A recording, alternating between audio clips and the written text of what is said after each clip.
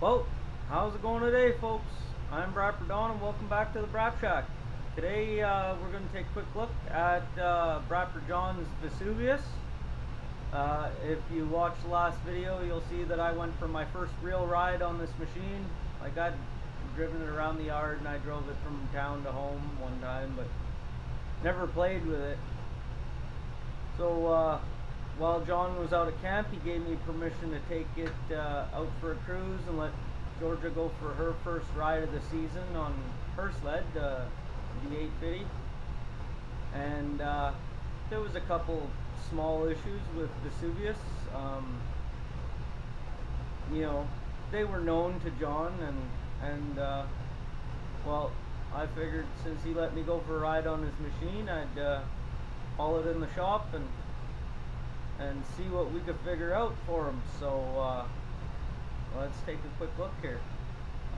Also, by the way, I did film or record the disassembly of this machine when I first brought it in, but you know, it's just pulling panels off an XM series Ski-Doo, so pretty straightforward. I think there's like 4 little bolts, 4 little screw type 6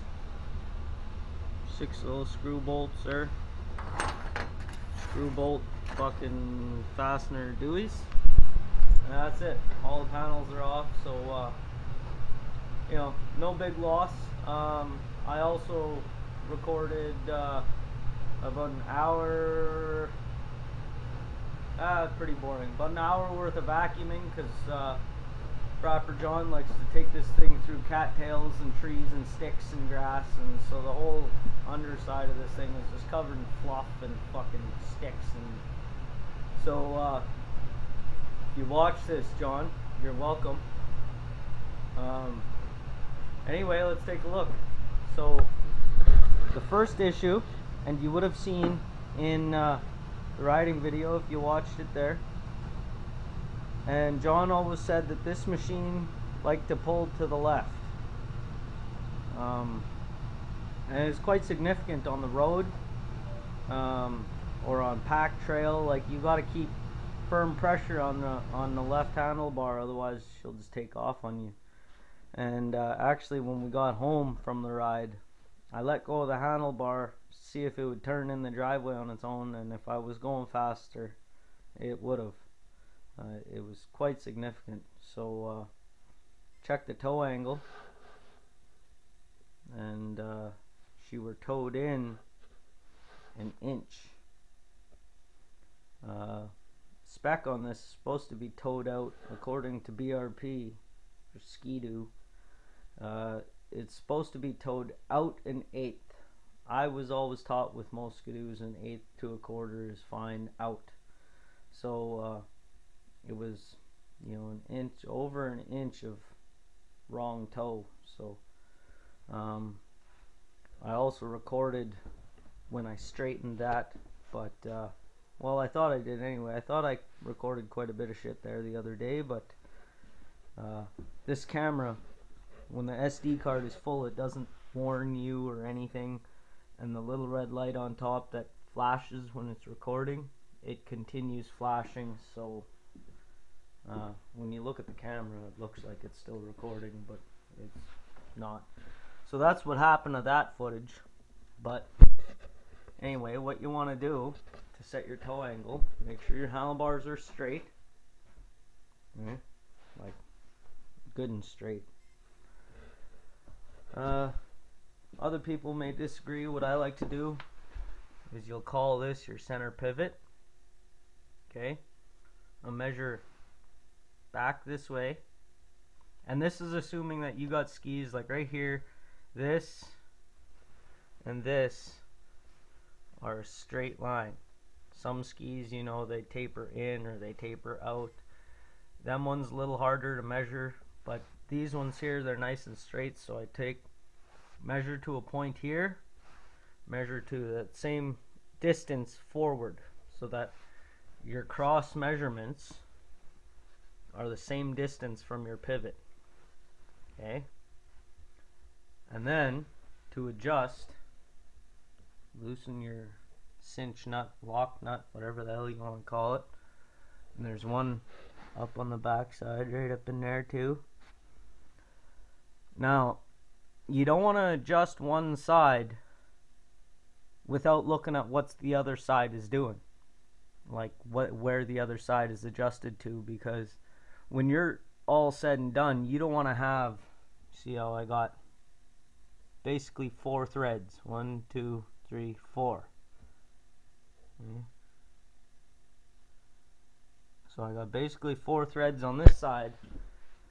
I want to make sure I end up with the same amount of threads on this side. You don't want one adjusted more than the other in order to achieve your measurement, because then you're not going to be straight on the bars. Okay? So you got to play with, usually you got to adjust both just a little bit, and then you keep measuring distance here to the other same spot on the other ski in front until your front measurement is 1/8 of an inch bigger than your back measurement, 1/8 to 1/4. And that is how you end up toed out, when your front measurement is 1/8 to 1/4 greater than your rear measurement, and you end up with the same amount of threads on both of your tie rods, and you're usually bang on. If not, something is the matter. Something is either bent, or someone's had your tie rod off and they didn't start threading it on the inner at the same time as the outer.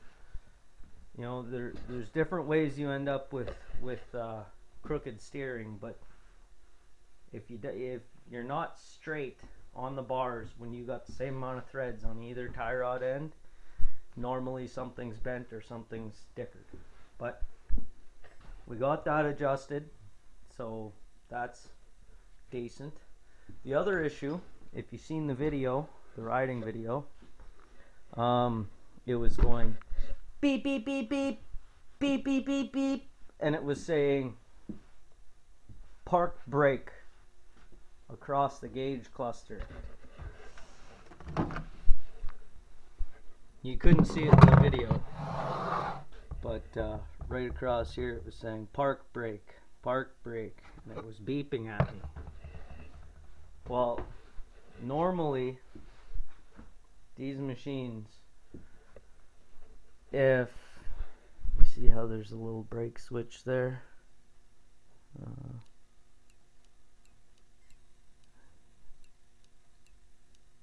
okay, well, if that brake switch, when that brake switch is open, when you pull the brake handle, when that brake switch is open, it turns on your brake lights. Well, on these XM, XS, maybe even the XPs, I'm not sure, all the way up to the 4th gens, that comes down and it tees off back to your brake light, and it goes to your ECM. Now, if the ECM sees that you are on the throttle at the same time as the brake for either 3 or 5 seconds, something like that, if it sees that you're on the brake and the throttle at the same time, it throws that code saying park brake. It thinks that you got your park brake engaged or something. So this guy, it snapped off. I don't know if it was already broken when John got the sled, the park brake switch here, but it was either broken when he got it or it broke shortly after, and we kind of half-ass glued it on there. And in the video I did say that I thought it was the park brake switch that was throwing that code, and so when I got back here, sure enough, this guy was just dangling. So one of the little tabs is missing and half of the second tab is missing, so we got her kind of, I don't know, I just threw a fucking zip tie on it, and it seems quite sturdy now. So when I did that, I threw the boot, the intake boot, I threw it on with the sensor, plugged in the sensor, and I plugged in the gauge and I fired it up and lifted the track, spun the track for 10 or so seconds, and there was no code. So I'd say park brake switch fixed, steering fixed.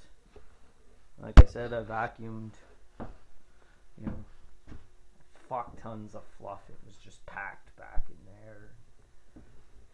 So that's all fixed. That's all good. Nice and clean. The one other thing I was gonna do, John keeps talking about this. He bought a Daco XTX belt for this machine. Royal Distributing, not sponsored, but decent place to get shit. Hasn't put it on yet, and he keeps saying he wants to put it on here while this belt is still good enough to be kept as a spare. So I'm gonna throw this belt on. Remember, when you throw in a new belt, you gotta break it in. You can't just jump on the fucking thing, you gotta break them in. Opinions vary. I usually call it 50, 60 clicks on your snowmobile's odometer. 50, 60 clicks, or 35, 40 miles if you're America. And 50, 60 clicks with don't be too rough on it, but you do want to run it through your full RPM range, but don't do any extended pulls or really hard wicked launches on it or anything. Nice smooth acceleration, go for just a nice little trail ride or something. 50, 60 clicks, never had a problem. So the first thing on these machines, if you're unfamiliar, is you should have a little mess of tools here. So the ones you're gonna need is this guy and this guy.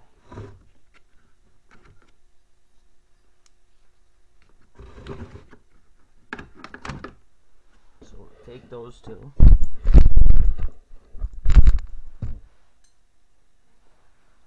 There's an Allen key on the one side of this tool.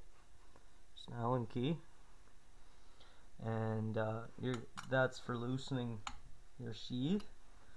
But to get the old belt off, the first thing that we're gonna do, this Allen key and this sheath, you use that for setting deflection. We'll do that next.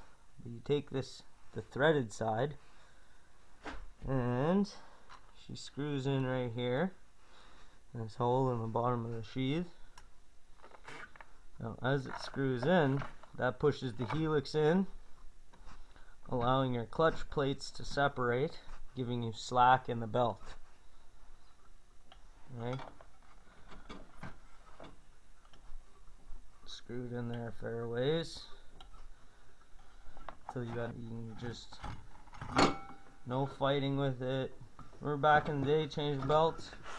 You gotta fucking wrestle one side over and then fucking spin it off.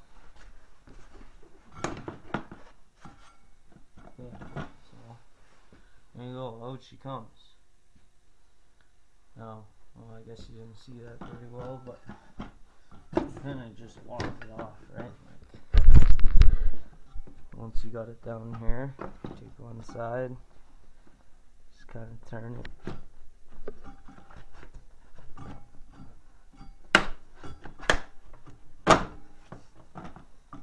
Sorry guys, I'm not left-handed. Should have been holding the camera with my left, but anyway, off she comes. Now is a good time to inspect the inside of your clutches. Make sure there's nothing, sticky or big fucking ridges worn into it or nothing. Should be nice and smooth, nice and clean. Check your primary out. Everything feels decent. It's not sticky or dirty. So we'll go ahead and continue.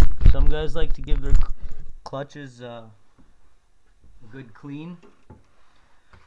I mean, you know, you got the belt out of the way and everything, you might as well, right? But we're not going to, because these guys are exceptionally clean. These Ski-Doos, the new ones, their belt guard does a really good job of keeping stuff out of there. So now, you know, you can take your new belt, you know, check it for size, you know, if you're not buying a Ski-Doo. Oh, you gotta buy a Ski-Doo belt. Nah. I've always liked Daco. They're decent. I mean, you know, we got the same size going on here. This same width. The ribs on this Daco they're thicker, eh? They seem like. But same width. Yeah. So I remember belts have arrows on them. That points the direction of rotation.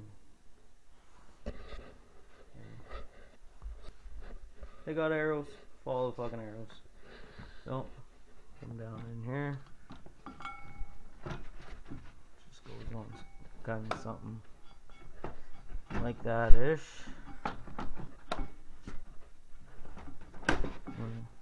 Make sure you smash your knuckles around a little bit too. You ain't working on things properly if you don't smash your knuckles around. Get one side in. New belt is a lot stiffer than the old one, so you know, might be a little harder to get back in. You might have to open the clutches up a little more. There you go. Now if she's in, what we'll do, I like to spin the belt so that it doesn't just get pinched in there as you're loosening this guy. See what I mean? As you're loosening, you spin it, and it doesn't get all bound up in there as bad. I'll take this guy out of there.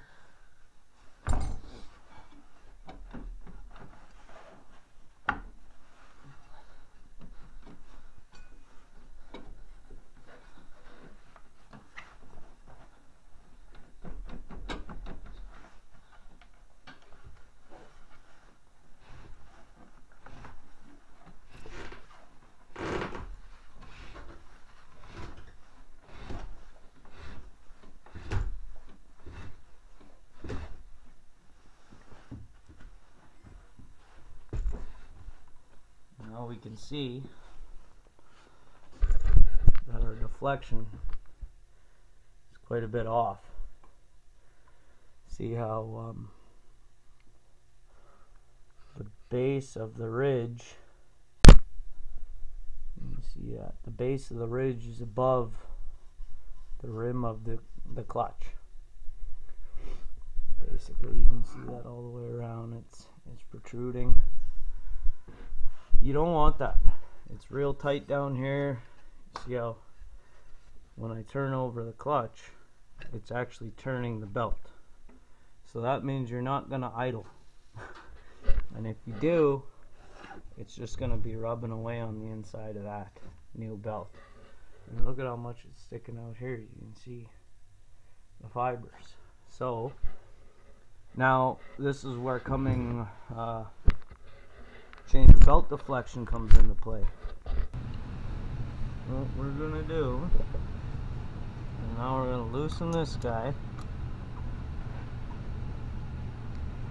This Allen key here.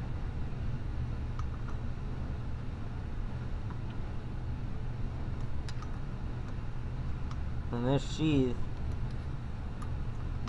should be, if I remember correctly, reverse threaded. So lefty tighty, righty loosey, and you got these, this is your tool, okay? And if you see, the tool can hook right in there.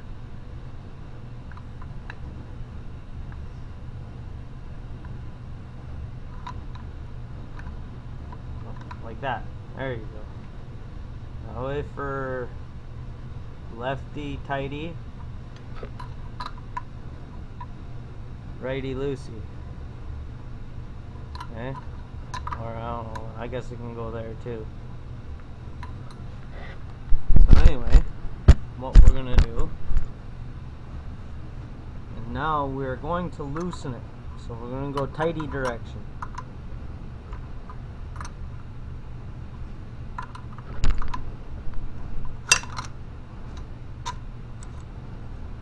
Okay. And that'll allow your belt to come out, to be pinched as far out as possible.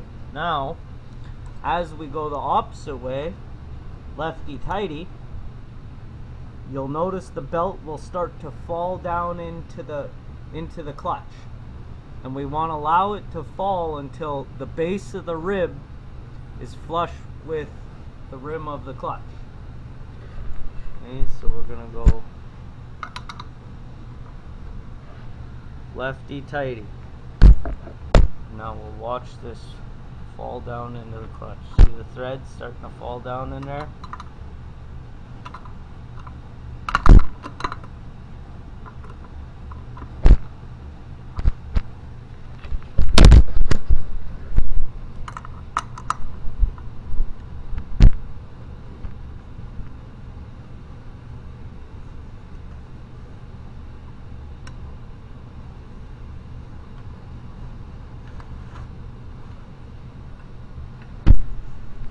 Now what we can do is we can roll over the clutch and see where the belt is resting.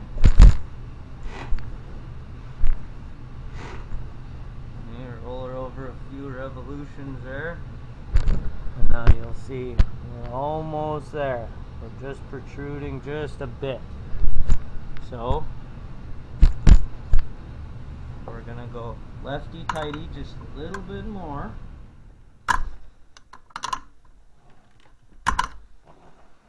Damn it.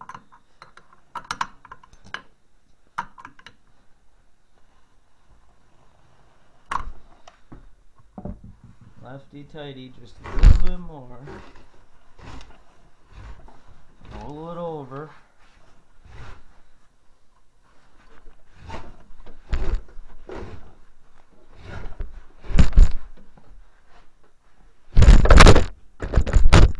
Down you go.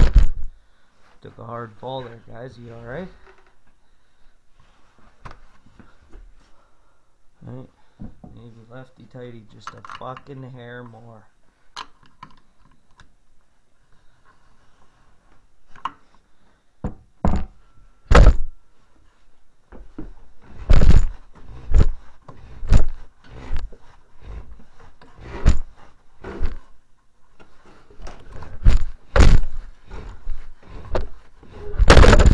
Oh, down you went again.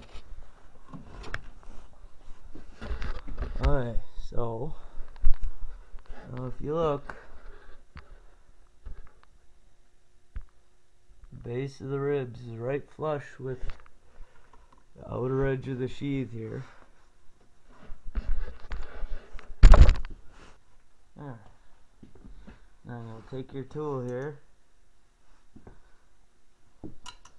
and tighten this Allen key back up.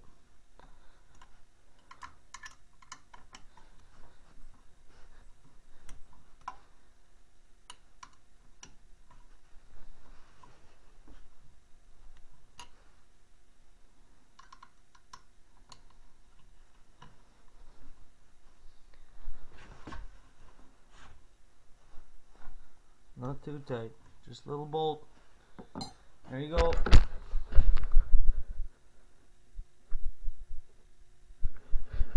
And then you see, now when the clutch spins over, it's not spinning the belt or the secondary. And John have himself a good spare here. It's not cracking or checked anywhere. It's not delaminating.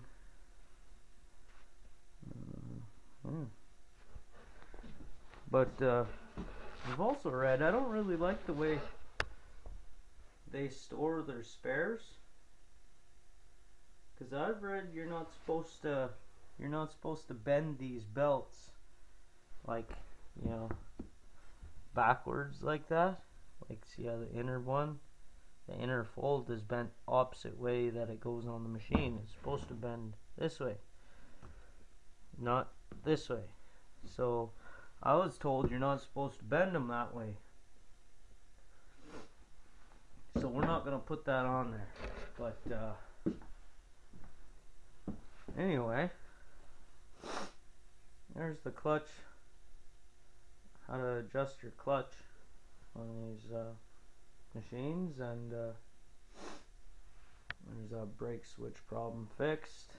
Steering fixed. Nice and clean. Reassemble it, and that's it. So yeah, we'll start with putting these fucking tools away, I suppose.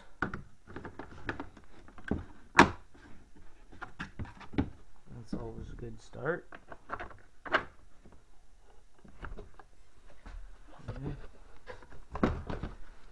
Take this guy, take your little hook there, it goes down in the slot, on this side, and we got the little dude that goes in the little slot there.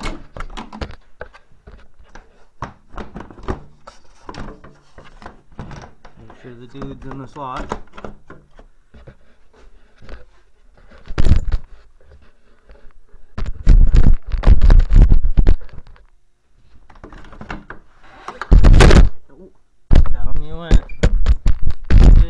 Sober up.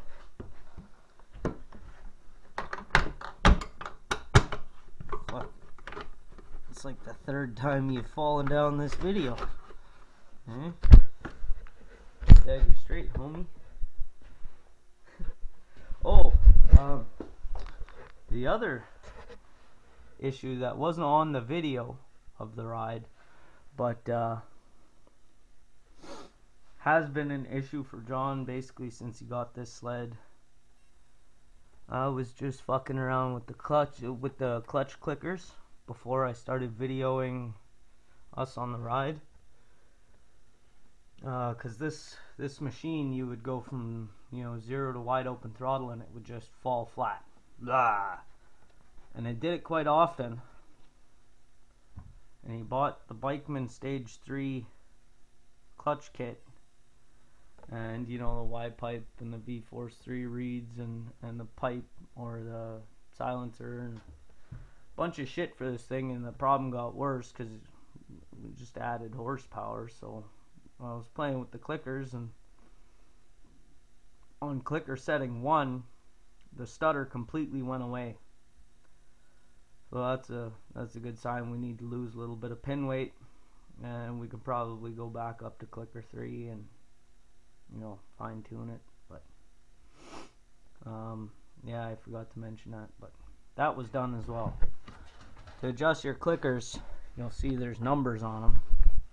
There's numbers all the way around this hole, and there's a mark. No, there's a mark on the outside of the hole, and there's numbers on the actual bolt. You'll loosen this side. Don't take it off, just loosen it, push it out till you can turn that bolt to the correct number that you're looking for, and do all 3. They all got to be the same. But that was also done. So here's that guy. I'll set you up here, and we'll throw on all the panels. There will be a couple connectors. So, here, How's that? Can you see? There you go, you can kind of see. Get these connectors up out of the way. First things first, I suppose, is this surround.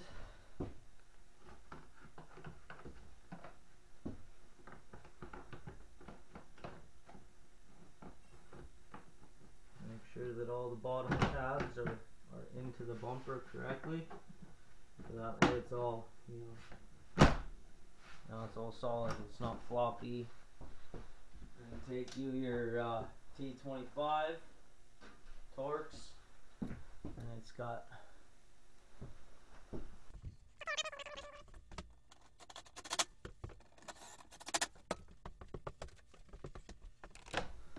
now remember, I've forgot this many times, and you fire up your machine and get engine code. This sensor's got to be plugged in. Once you get it all down there, sensor's got to be plugged in. If your air sensor is not plugged in, it throws a code. As soon as you start it, it says engine, you're gonna die, something like that. So don't forget about that. Make sure your wires are up where you can access them. Okay, and down in the front, it's got to clip into that surround that we just put on.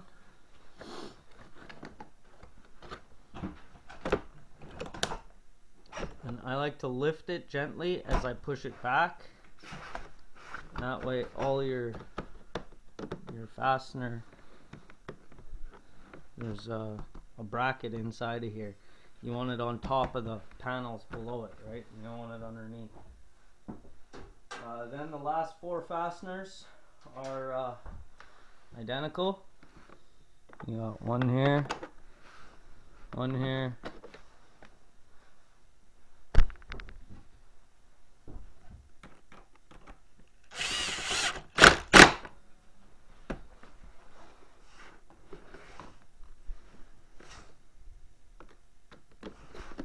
one there.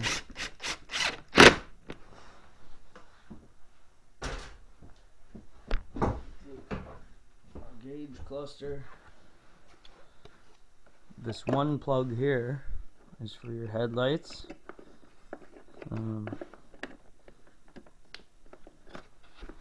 This plug here goes in the back of your cluster.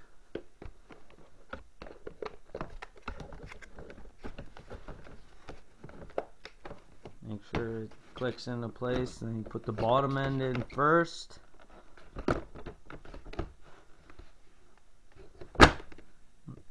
There you go. Then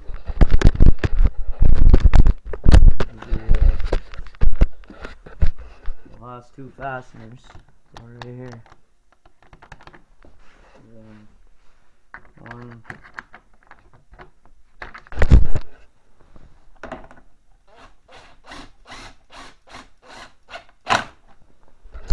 I don't know if you saw that.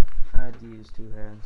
I was trying to do it one-handed, but you know, so same thing. One here. Maybe I'll get started by like that. There we go.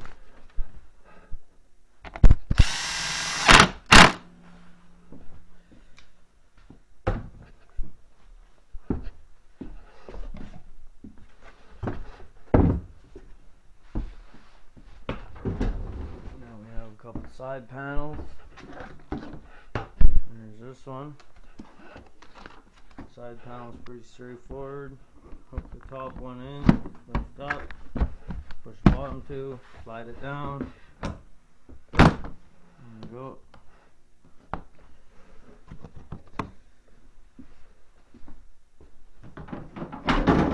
Other panel.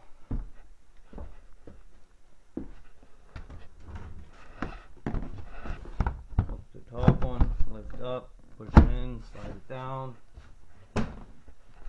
Slam it. Top latch, bottom latch, garbage. Yeah, if you guys haven't dealt with roto distributing before, check them out. Like where I am in Northwest Territories, just about anything you orders, 2-3 weeks away. Royal Distributing, my mailbox, 8-10 days. And I mean, for some of you that might be like, holy fuck, 8-10 days. Here, that's decent. That's fucking decent. Throw the spare belt up here on the hook. And so I suppose that means breaking this new belt here for John, so that when he gets back he can just fucking hit it. I guess I'll take this thing for a ride. Maybe not today, but yeah. And now John can see what's happening to his machine when he's not here. So I think that's gonna be it for today. Till next time, have a gooder, folks.